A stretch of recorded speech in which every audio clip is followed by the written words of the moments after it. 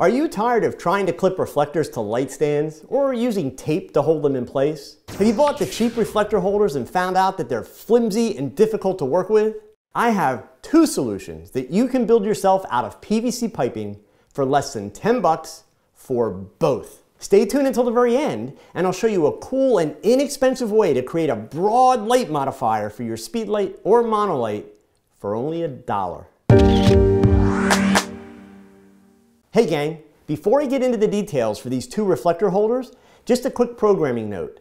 This coming Monday and every Monday at 10 a.m. Eastern Time in the United States, I will be live here on YouTube with an hour-long program called Tog Chat. I'll be sharing tips and tricks in real time and doing photo critiques of images posted in my Facebook group taken by photographers from all over the world. I hope to see you during the live show, but if you can't make it, don't worry. It will be recorded and you can watch it whenever you have the time. Okay, back to the reflector holders. I've been getting lots of requests for more DIY studio gear as a follow-up to the PVC background stand that I showed you in this video. So I want to show you a real easy way to create a set of reflector holders that are even easier to use than the expensive ones. Let's begin with my parts list. I purchased two 10-foot by 1/2 inch PVC pipes at my local Home Depot. A little tip, if you're like me, I can't get a 10-foot pipe in my car. Home Depot will cut it for you. I just asked them to cut the pipes into two 5-foot sections. I also purchased 6 T's, 8 elbows, two 1/2 inch female adapters, two 1/4 inch by 20 by 1/2 inch thumbnail screws. If you have a 1/4 20 screw with a knob laying around from some old camera gear, these are a lot easier to turn.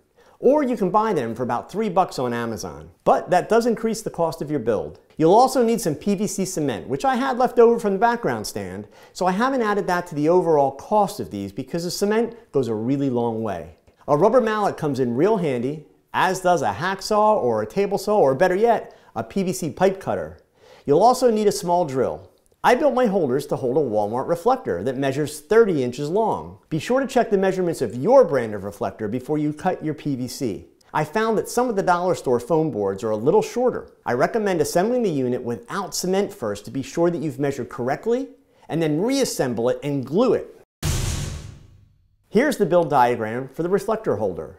I have two main pieces cut at 16 1/4 inches long, 5 pieces at 1 3/4 inches, 4 elbows, 3 T's, 1 female adapter, and 1 thumb screw. I took 2 of the T's and ran them through a table saw to create a groove, just thick enough to hold the foam board. If you don't own a table saw, ask a neighbor or be really nice to the employees at Home Depot and you may get them to do it for you. Be sure to assemble the unit on a flat surface. If it's twisted, the grooves for the foam board don't line up. After your cement has dried, drill a hole slightly smaller than the 1/4 20 thread in the female adapter, and then twist the thumb screw or knob all the way in. The first time you do it, it's going to require some extra effort because you're creating the threads in the PVC as you turn it. I used a pair of pliers to get leverage. Hey, if you're enjoying the video, please take a second and hit that like button and subscribe so that you don't miss a single episode.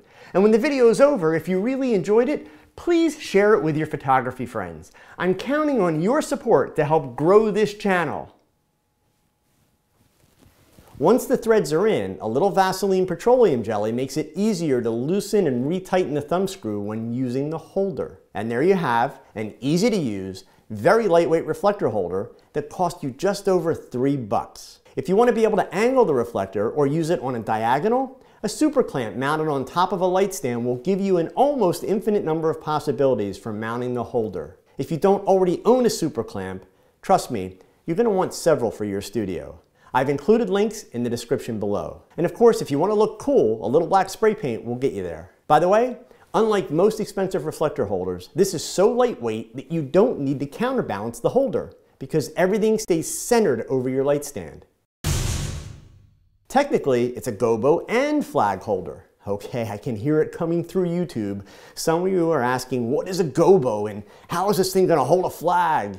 I have a video coming up where I'm going to show you some cool tips and tricks for Gobos and flags. So for now, let me just explain that a Gobo goes between your light source and your subjects, and it's used to alter or shape the light. A flag also goes between your light and your subject to block the light from reaching a part of the scene.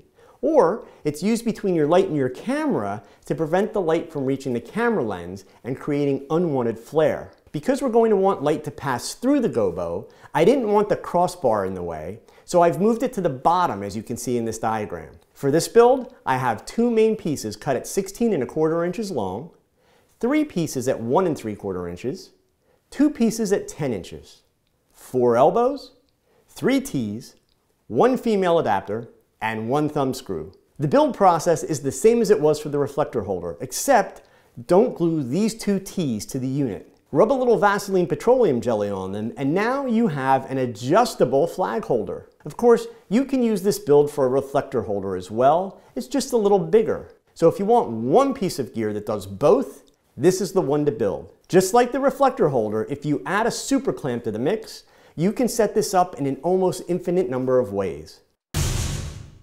I promised you an inexpensive way to create a broad light source for a one light portrait using a simple speedlight or even a monolight. Hopefully you've watched some of my lighting tutorials, and if you haven't, what are you waiting for? You know I'm a fan of broad, soft light sources. All those cool reflectors and softboxes and octoboxes and umbrellas, that stuff can get pretty darn expensive. So if you don't have a big budget or you just want to keep it simple stupid, here is a soft one light portrait done with a LumiPro 180R speedlight and a Walmart reflector. Now would you believe me if I told you that the flash is next to the model and facing towards the camera?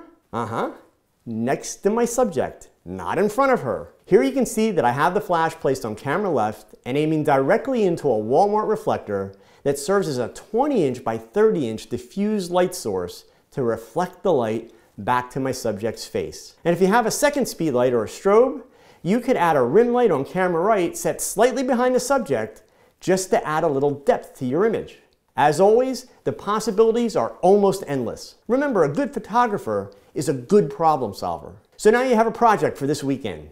Make yourself some reflector holders and do some practice shots to find some cool and creative ways to use them to improve your portraits. Make sure you fill the frame and shoot heavy because your best shot, it's your next shot. So keep learning, keep thinking, and keep shooting. Adios. Oh, wait. Don't forget to tune in every Monday at 10 a.m. Eastern Time. That's UTC -4 for the live Tog Chat show. See you then.